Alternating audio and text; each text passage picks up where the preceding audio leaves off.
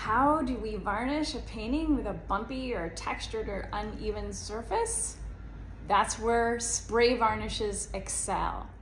Normally we brush a varnish on, and if you have any texture from brush strokes or gels or anything else, you're going to get thicker application in the valleys than in the peaks because the varnish will settle from the brush in these lower areas. When you use a spray varnish, you're going to get this beautiful fine mist gently falling over the whole surface in a very fine coat. You could do multiple coats so you can build it up as thick as you want, but you won't get the puddling effect.